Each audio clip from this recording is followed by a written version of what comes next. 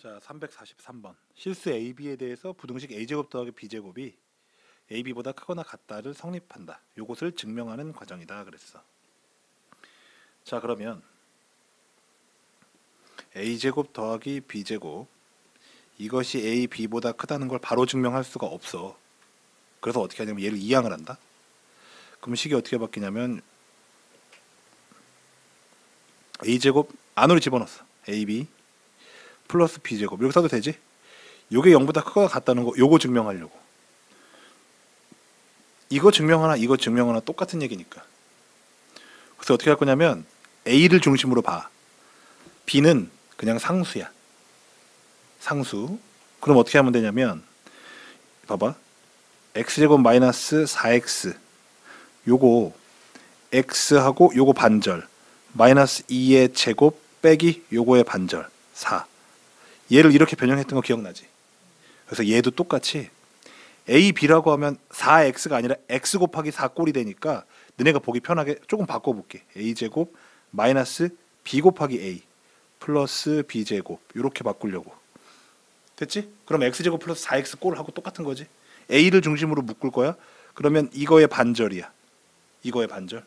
그러면 a 마이너스 2분의 b의 제곱 빼기 요거의 제곱이지? 그럼 4분의 b제곱이네. 그러니까 요만큼이 이렇게 바뀌었지. 그 뒤에 건 그대로 있어야 되잖아. 이렇게 있어야지. 됐어? 이게 맞는지 안 맞는지 우리 아직은 몰라. 자, 근데 얘랑 계산을 해봤더니 a-2분의 b의 제곱 되고, 얘는 계산했더니 이거 4분의 4b제곱이잖아. 계산하면 더하기 4분의 3b제곱이지. 이렇게 되는 거지. 생각해봐. 야, 이거는 실수의 제곱이지. 그러니까 너 0보다 크거나 같지. 얘도 어때? 실수의 제곱에다가 4분의 3을 곱한 거잖아. 그러니까 이쪽 세모도 결국 0보다 크거나 같지. 0보다 크거나 같은 두 개를 더하면 0보다 크거나 같은 거 참이야 거짓이야? 참이네. 이렇게 증명한다고. 알겠어? 묶어서 제곱을 만들면 그것이 0보다 크거나 같다는 걸 당연히 알게 되니까. 그래서 가에는 자, 가에는 그럼 뭐 들어가지? 마이너스가 붙어있네. 가는 2분의 b만 쓰면 되겠다. 그치? 그 다음에 나는 잘 봐. 나는 이게 지금 여기 등호가 언제 성립하냐고 그랬잖아. 그럼 같다고 놓고 풀면 돼. 같다고 놓고.